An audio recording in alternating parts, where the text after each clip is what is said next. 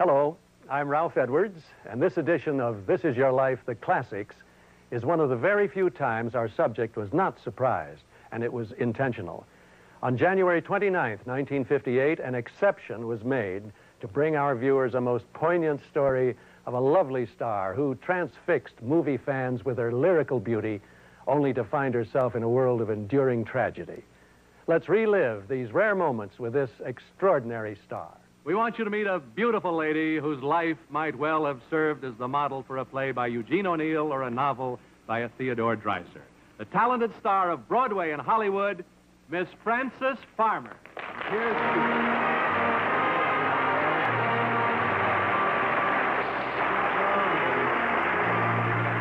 Hello, Frances. Hello, Ralph.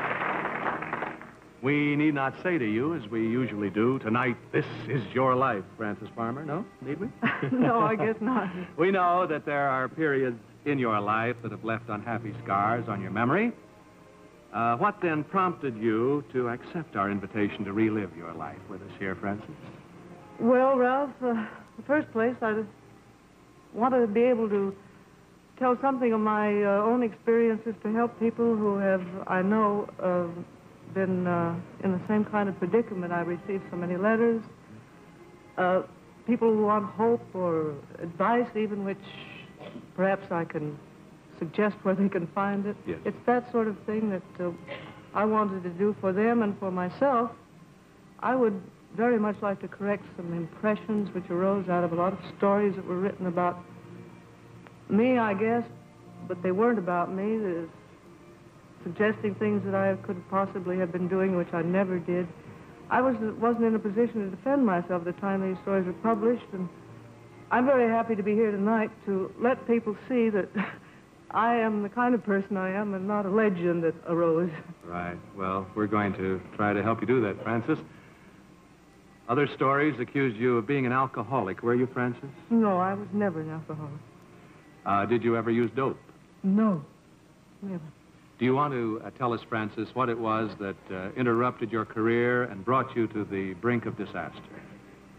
Well, Ralph, it was a combination of quite a few things. So much had happened to me as when I became first successful as an actress. Many agonizing decisions arose that I had to make, and I just wasn't mature enough and didn't have time enough to be able to make them without time and peace to think, and I didn't have it, and I had a nervous breakdown. Yes. As a result, you spent nearly 10 years in and out of mental institutions. Child of a broken home, filled with ambitions backed by talent and intelligence, you reached the top rung of the ladder in films and on the stage. And then the curtain comes down on a kind of oblivion, and finally it rises again on the uneasy, hard road back. For all of us, has a radiant beginning, filling our parents' hearts with joy and dreams of bright promise for the future. For you, Frances, life begins in Seattle, Washington on September 19th, 1930. How old was your mother when you were born, Frances? Well, my mother, I was the last of her children, and she was 40. Mm-hmm. You were an exceptionally pretty baby, so your father and mother had every right to be happy at the birth of their third child. Not for long, though. Your father was your mother's second husband, and then they separated. Now, how old were you at this time, Frances? Well, over a year old. I think I was 1 or 2 years old, as I recall. To a child of this age, this can have no special meaning, no inkling of the seeds of uncertainty sown in a little girl's mind. But here in 1917, life is fun and full of young excitement. It was about this time, Frances, that Mom took us to Hollywood to live. Yes, a voice out of your childhood, but one that's been close to you always. Your sister, Edith, now Mrs. Wilmar Elliott of Portland, Oregon, and here is Dee Dee, I think you call her. Here's Dee Dee. Come on, sit down here, Bonnie, Edith, right here. Now, your mother didn't bring you to Hollywood to put you in the movies, did she, Edith? Oh, no. But we did get into Mom's scenes on the Metro lot across the street. Oh, you did? Our pay was the pennies that the director threw to the children. Yes. Well, looks like you got kind of an early start in movies there, Frances. What kind of a little girl was your younger sister, Edith? Well, she was sweet and full of fun, good sense of humor, and loved animals. And, but you had an independent spirit from the time you were little. When, you remember the family story about when you were 4 and I was 5 and we'd had a quarrel just before bedtime. And when I was saying my prayers, and I came to the part, God bless Mama, God bless Papa, and you sat up in bed very indignant and said, don't you God bless me, Dee Dee, don't you God bless me. Goodbye morning, I'm sure all was love and smiles again, right, Edith? Thank you, Edith. Mrs. Elliott of Portland, Oregon. You'll see Frances later at the party in her honor at the Hollywood Roosevelt Hotel, where all her family and friends have been staying.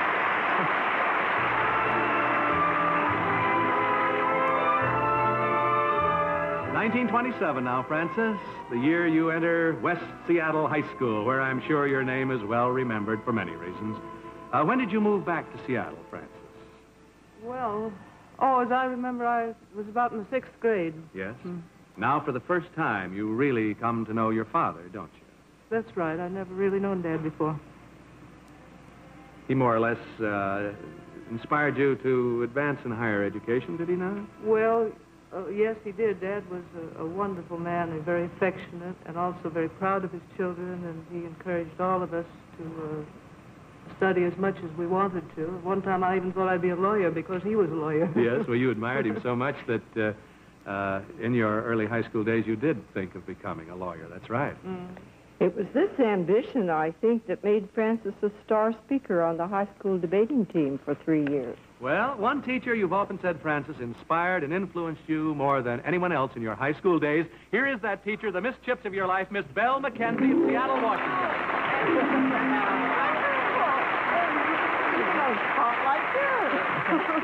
Keep standing here, shall we, for a moment, and tell us, Miss McKenzie, Frances's interests were now turning more and more toward writing, weren't they? That's true, but she had many interests and many talents, and an active and inquisitive mind that tried to answer those questions of the Depression, and I think this prompted her probably to write that essay that won the National Prize, that was sponsored by Scholastic Magazine in 1931, was it, Frances?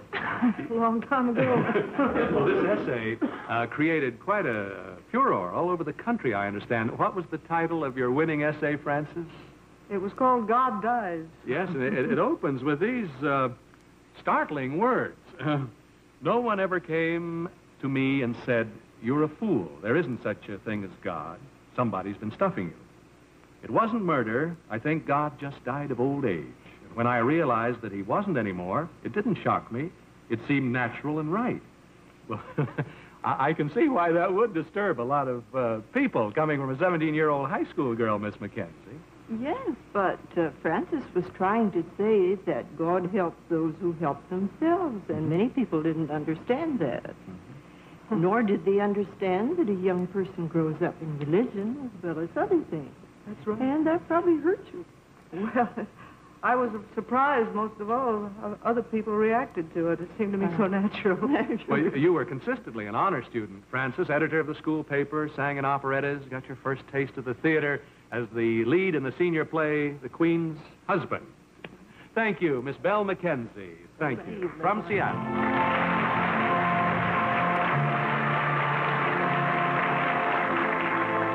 In the fall of 1931, Frances, you entered the University of Washington to study what? Well, I started journalism first because my brother was a journalist, and I thought maybe I'd be a journalist instead of a lawyer. And then you went into... Well, then I went on into English because my first interest and love in the university was to major in English and eventually write. Yes.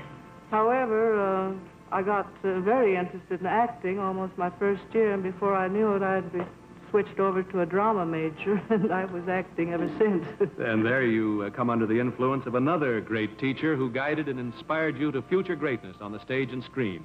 The head of the School of the Drama at the University of Washington, Professor Glenn Hughes. Yes, Professor Hughes. Good to see you.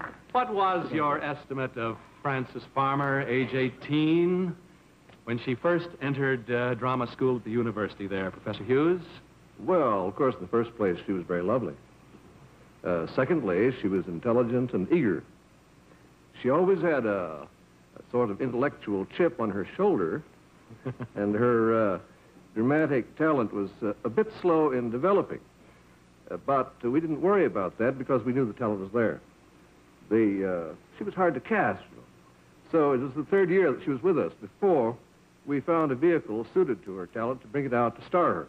That was the Catherine Cornell role in Sidney Howard's Alien Corn. And she did a very beautiful job in that, and it started her on her starring career. The play ran 50 nights, which is a record for a college production. It certainly is. Frances didn't finish her college course, did she, Professor Hughes? No, we're sorry about that, but you see, the point is that while Alien Corn was running, there was something else running. A Seattle local newspaper conducted a subscription campaign, and the prize was a trip to Russia. Frances had lots of friends in the newspaper profession, and they put her name in and got subscriptions, I think, for her. I doubt if she rang many doorbells herself. I never asked her about that. But at any rate, she won, and she got the trip to Russia. The next thing we knew, she was in Moscow. Much against your family's wishes, I think, Frances. Well, thank you, Professor Glenn Hughes of the University of Washington. See you later.